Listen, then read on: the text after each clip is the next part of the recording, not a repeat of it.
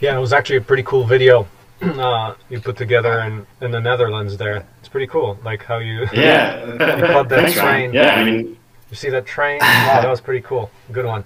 yeah, just to walk around the road with my girlfriend. So, you know, um, yeah, thanks for giving me a quick call. Yeah. I've gotten my logistics in order on my end about, Cool. I think hearing from you that being a part of the first half is really kind of Yeah, the meat of the project. it is. I think that this shouldn't be a problem. I'm looking at a bus for $10, puts me in Ghent at 10:30 a.m. on Saturday. Mm-hmm. Would it be even? I mean, I could go the night before, but do you think it's a real early start? Do you know? 10:30. Well, they're starting at. Oh no, 8. they decided to start like 10 or 11 because they Love wanted it. to overlap more with us. Sounds great. Perfect. So I guess where I'm at is there's no way I can turn this down. I mean, I'm really into the philosophy of your organization and kind of the taking responsibility for some of the material needs through learning and engagement. So Yeah. I'd love to be a part of it. And Yeah. I don't need to take up a ton of your time, but just any more information about what I should come thinking or what I should prepare or. Yeah, like the mindset. The mindset is about communicating something that I think is really valuable. So I think we've got a really good project and product, like as the camp itself, and we'd like to really spread it. And starting to get into schools. Actually, we've got a thing lined up for summer programs in San Diego now, where we've got a captive audience. Anyway, it's the marketing part is a big deal. So to capture some of the essence and how this works is what we need. So we've got this promo video that you might have seen, but we're going to add footage from this event to it. Yep. I don't know if you've Cool. seen the event announcement. There's a promo up there. Yeah, take a I look watched at the it. videos on the Steam Camp, you know, the top of the page. That kind of stuff. So if we could actually make it more real by putting in, because in that video we didn't really show any of the content that we're actually covering here. It was just the 3D printer. Beyond that, this was from another camp that we did, and it didn't overlap in the content because right now we pretty much completely reworked it. So if we can get some assets where it shows more of the actual content that we're doing, because we're trying to package it, Canon clone it, so it's very nice and tight. And already I think is really tight. I mean, that's the refinement from our learnings from our last event. So yeah, if we could capture, like a big deal is documentation of how we actually build things, like the printer. We didn't get a chance to do any video, like if it were to be possible for you to actually put together an instructional, I don't know if you can do that. Well, the other thing is the event mostly going to be in English? Yeah, it's all. Okay, that's good because you know if they were speaking Flemish or No. some of that Brabant Dutch, I might. No, we've got like 3 or 4 countries represented, so English is the official language. Yeah. Great.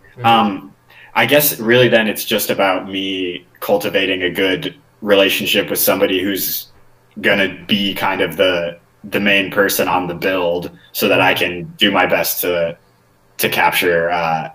But if the goal is really like an instructional, that's good to know going in, instead of just trying to kind of make some compelling footage of the event, because that's a bit more involved and it'll affect that person's build a little bit more to try and really nail it.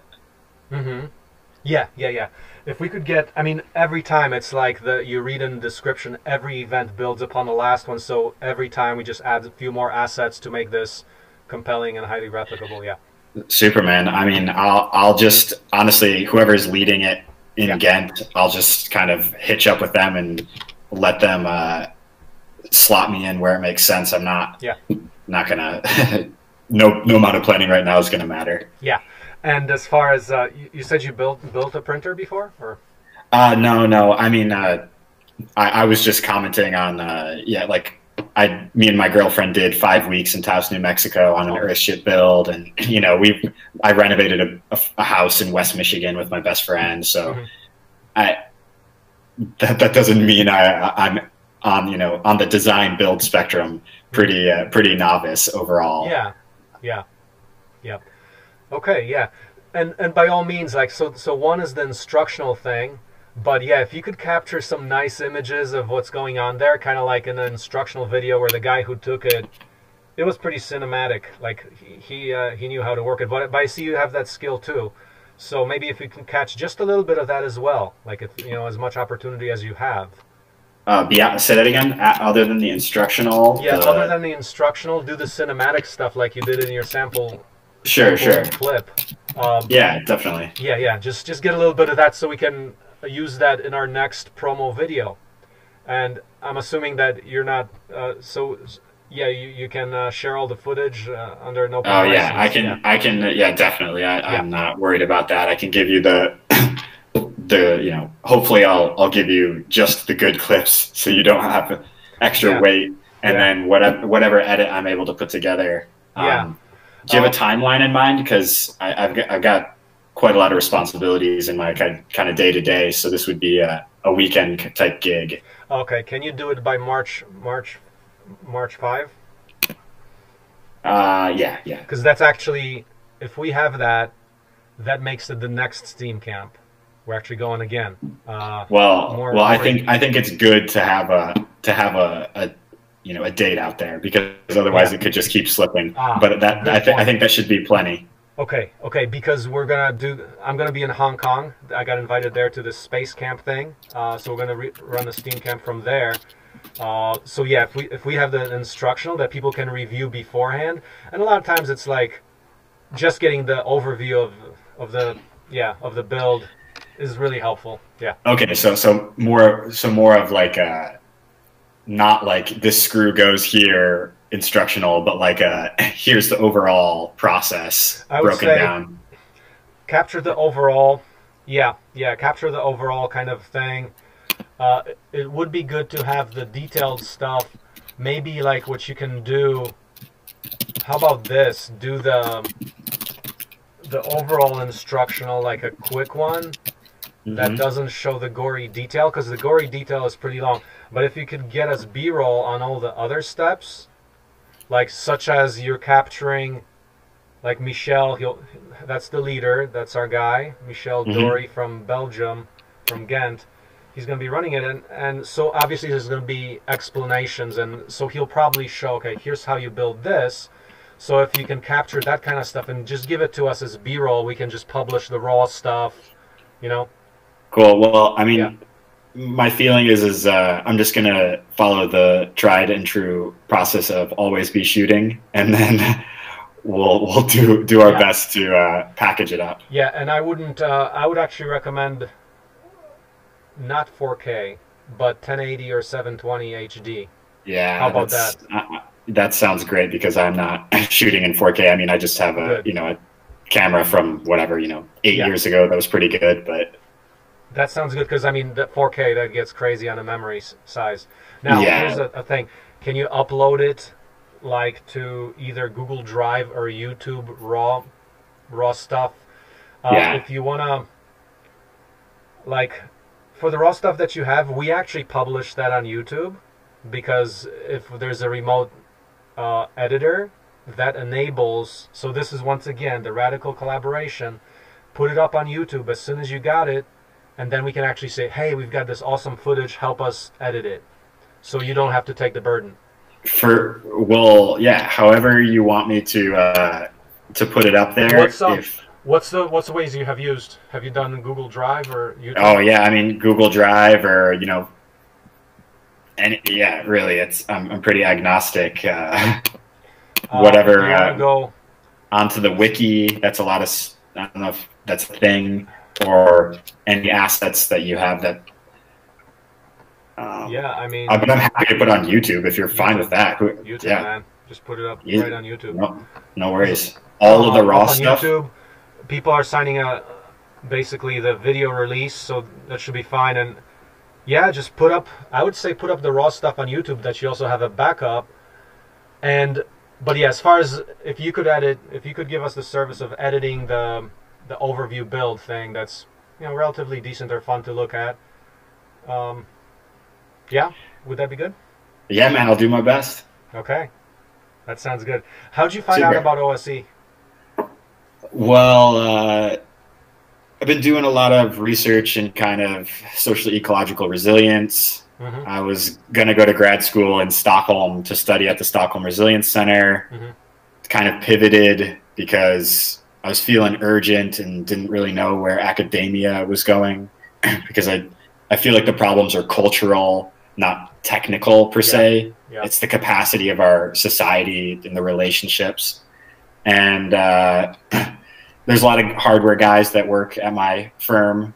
And man, just somewhere on the internet, basically. Mm-hmm. I think my friend was like, I was talking about going and building another Earthship in Colorado this summer, and he said you should check out these guys in Missouri on the way. Mm-hmm. So just via really. Yeah. Yep. That sounds good. And let's see what else. Yeah. I think that's about it. Do you have any other questions on what this is like? Or, oh yeah, first of all, how long would you stay? The first 4 days, or how? Well, right now I know that I can take Monday off, and if it's really feeling like there's a lot of value in staying on Tuesday, I could probably squeak it out. But leaving late Monday back to Amsterdam is kind of what I'm feeling. Okay.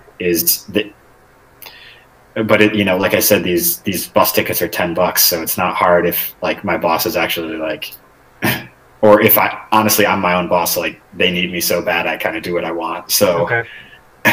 if on Monday it's like shit, we really do want to capture this or this, I'll just rock it. We can. But right now the plan is Saturday morning to Monday night. Okay. If that works for your. That's good. We'll capture the printer, the plotter, and then some of the Arduino stuff. So, yeah, it'll be great. The most important is the printer, just how cool. That's built on the first day. So that's good. Awesome. Your company, so you do work on like visualizations, like is that? Well, no. There's a lot going on in my firm actually. We're doing asset management is the biggest portion of it. So it's large batteries that we're parking at wind and solar farms. It's large facilities kind of interacting with their building management systems and integrating kind of new data into the way that they're controlled. There's a sensor cluster that we place in these facilities to kind of further optimize the heating and cooling of these facilities. Then there's a lot of consulting work surrounding microgrids in the Dutch context. We built and installed 38 batteries on a project called Skoonskip, which is basically these homes, houseboats. They're all behind one connection to the main grid, and we're helping them do the accounting of the electricity trading they're doing with their neighbors instead of putting the energy back on the grid. I really like it. I think everybody's got a great vision, but more and more recently, I'm thinking that if it's not accessible, it's not revolutionary.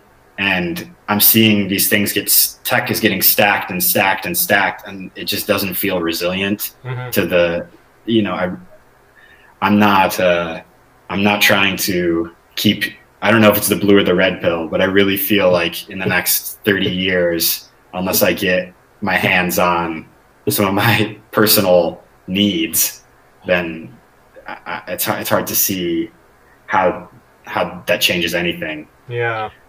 It's like, okay, we saved, one of these facilities, we saved 50,000 euros in 8 months on energy, and that's great. Like, but if we're feeding it into this real estate firm that's owned by Blackstone, is the rebound effect going to be larger than the savings we produced?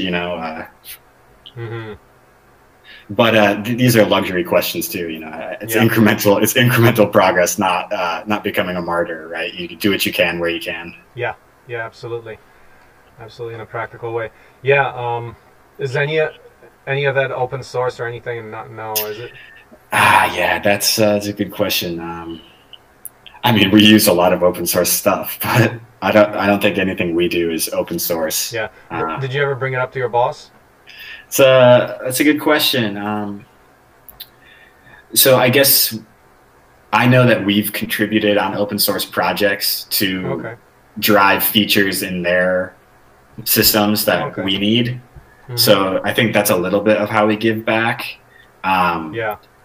But even in a company that seems like kind of is trying to position themselves leading this transition, it still seems pretty captured by the status quo business mentality. So it's, you know, I don't think we're definitely not a B Corp. I think our goal is social impact, but it's not, you know, and a lot of this microgrid stuff is about people getting energy democracy. And I think that's super cool. And there's a couple consulting gigs that have gone around social housing in various parts of the Netherlands and how to develop them with the same kind of energy democracy in mind. But making, at this point, open source stuff for, you know, a 10 megawatt battery, I don't know where that plays in the DIY world. It's kind of like, do you have 8 wind turbines to play with, you know, in an OPC server? Like, I guess it could be open source. Well, not yet, but the news is that's a coming, so we might beat them to it. Because if we do collaborative design, we'll get there. Okay, but anyway, so that's good. So yeah, to summarize, footage. So I would say just upload it to YouTube. That'll be perfectly fine. Yeah. Do you have the capacity to do that? Would you do it on your own channel? Absolutely. Okay, and then we can like either download or just keep it there. That's great. And then otherwise, and also the little fee I mentioned about just to cover the basic cost of $15 per the day. Can you do that? Yeah, man. I mean, I'm willing to put a little skin in the game here and learn and contribute and have fun. So that would take the edge off of it, and I think it's awesome. Super appropriate.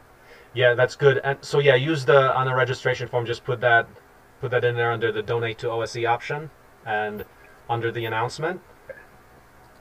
Sorry. So I should register. It's not a formal registration. It's a donate to OSC at. Let me show you right here. It is under the registration, but let me just send you the link direct there. So there's the registration. When you click on that, I'm sorry.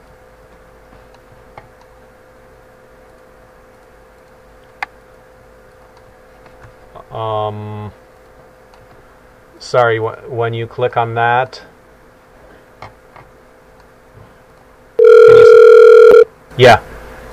so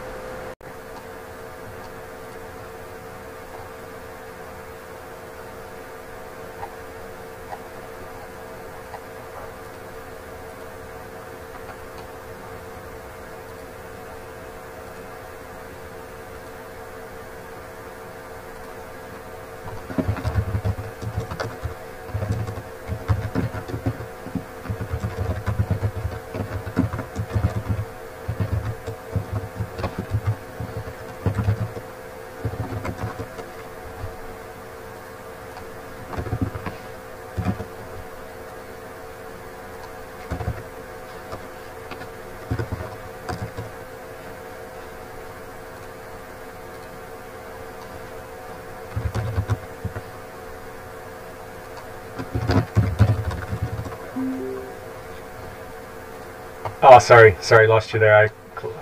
I clicked out by mistake. Yeah, so did you get that link?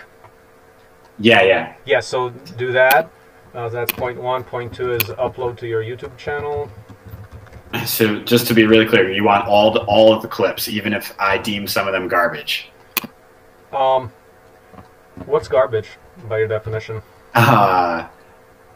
Something that I guess it would just be my judgment of doesn't isn't valuable like content. Yeah, if Just it's like got no content and you got it elsewhere, yeah, just junk it. Yeah. But yeah. If you have it and it's like just redundant or not useful, just junk it. Yeah, so I guess I'll just use my best judgment. I just don't want to host, no need to stuff up these servers with like stuff that shooting the ground, or right. It's too loud, you can't hear anything, or yeah. I think that's good. I want to just make it that it's easy for you to do it, so you don't have to think about it. Like yeah, I appreciate that. So maybe like, would then Google Drive be better? Yeah, I'm happy to. I've got space on Google Drive. I don't know if it would be ad infinitum. You actually do if it's not 4K. It's free space, I think. At least it is for me.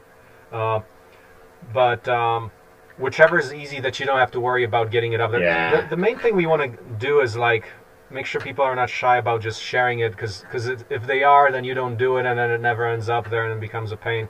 So whichever is easier, but I guess Google Drive, if it's easier to upload the copious stuff. Yeah, I'm happy to do both, and I'm using this as a hobby project too, to kind of like work on my editing, work on my ability to capture and deliver some value from a good event. So yeah, in fact, we're developing a YouTube remote collaboration protocol and video, which means you upload to YouTube, and then you can share the actual. We use Kdenlive. I don't know if you use that.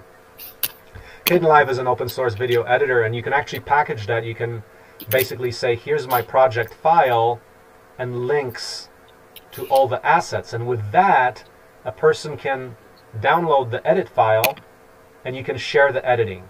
So we're trying to develop that. Yeah. Thanks for helping me get on board. What's it called? Kdenlive? Kdenlive, Kden. Kdenlive. Yeah. Is it correct? Yeah, I got it. Yeah. Yeah. That thing. So you just share a project file, and as long as you have links to the video assets, then a person can download them and put them right in and edit the same file, because it has placeholders for all the clips. Cool. So as long as people can get their head around it, it's like a lowbrow way, like a hacked way to do collaboration, but if people can understand it, it's completely doable. Very cool. Yeah. So that's why we want to have access to a link where we can say, okay, here's the link, like the YouTube gets you a real link. So yeah, I mean, you can drop a YouTube link into VLC and it'll stream it. So I'm sure it just works in a similar concept. Yeah. So the main thing is just to have it available. So yeah. So I will drop a donation there. Yep. And then book some of these bus trips, and we'll get groovy in Ghent. Awesome. Okay. Well, Liam, thanks so much for your help. Yeah. And look forward to it. Yeah. Okay. So we'll talk. Cool. Thanks for your time. Take care. Bye-bye. Bye.